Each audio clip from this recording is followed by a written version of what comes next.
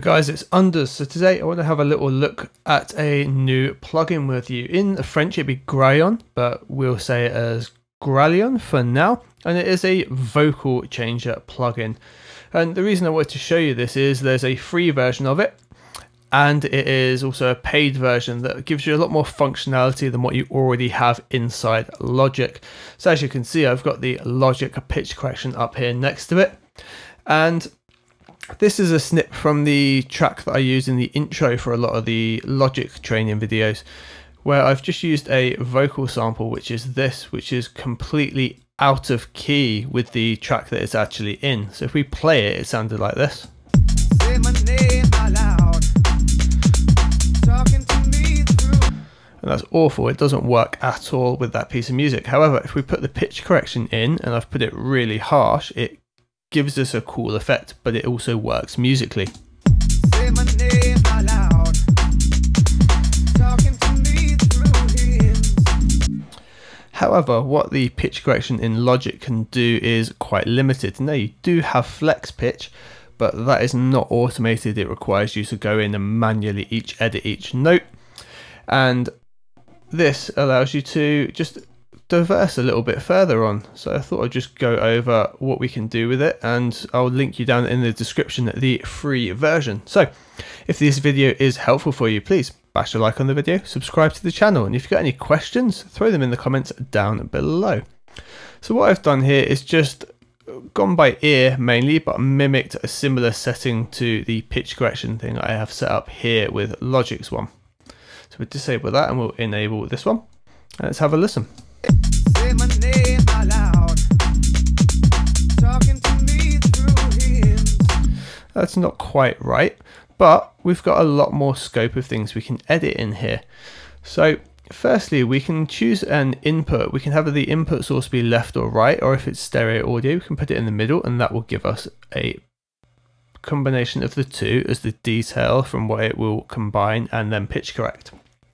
We then have the pitch tracking mod here, and it gives us ring or frequency shift, and we can do that octave up and fifth and octave up and fifth dependent on the octave range of the vocal.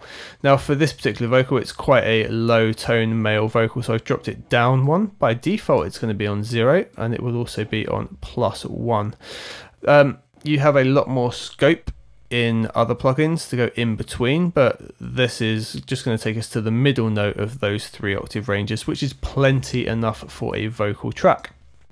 Lead voice is then the main vocal that's being corrected coming through, and we can just adjust that in level.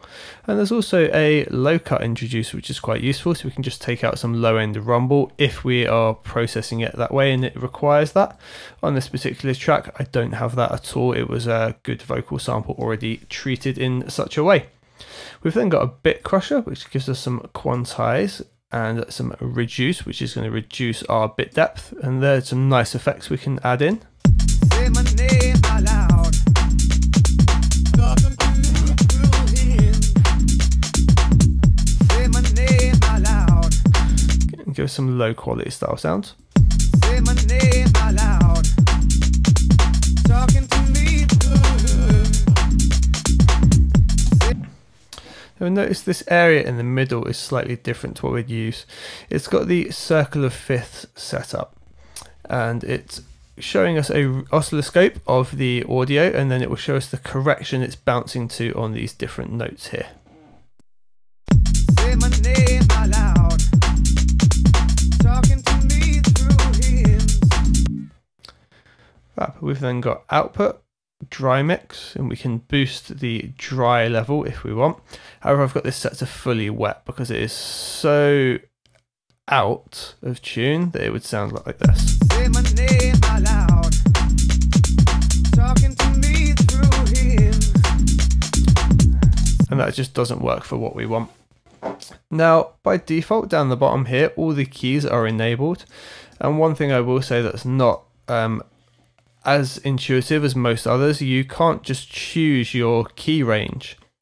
So for example, if we bring up the pitch corrector here, we can see that we're in G and we're in a major pentatonic, and that includes the D, E, G, A and B keys.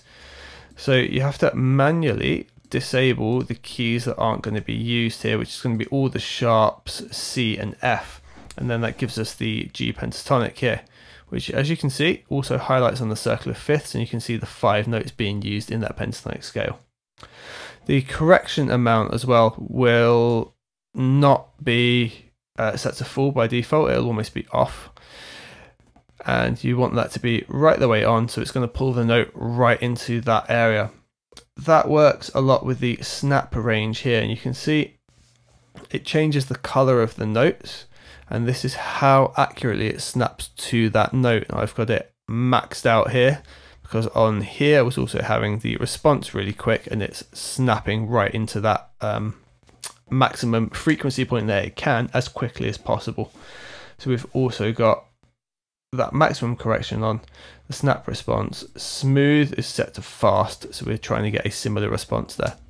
Say my name out loud, talking to me through hymns.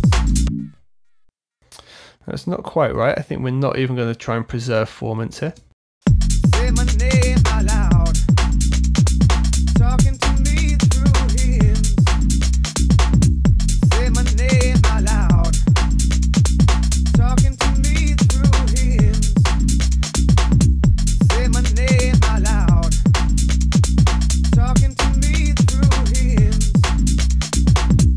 Say my name out loud, talking to me through hymns. Say my name out loud, talking to me through hymns. Say my name out loud. It's quite nice there with the formants around the 77% and just a little bit of the lower fifths introduced as well. That gives us a different sound to the pitch correction, Say my name out loud. which is much more robotic. This is a lot subtler, Say my name out loud. and it wouldn't work as well for this really harsh type if you're trying to get that really robotic T-Pain effect style sound. Say my name out loud, talking to me through. But it does give us a lot more scope in what we can do in a subtly adjusting a vocal on the fly. It could also be very useful if you are singing and you want to be able to hear back live how this is going to be adjusted, and just have a little bit of correction in there just to help your vocal maintain while you're recording your own vocals, rather than correcting them then in post. But it's a useful little plugin. There is a free version available, and there is also a paid version that has all the extra features that I've just shown as well introduced. It's very cheap, so it's worth going and grabbing the free version, just giving it a try. It gives you some extra scope into pitch correction without needing to purchase anything extra. Hope the video has been helpful for you guys. I will see you on the next one.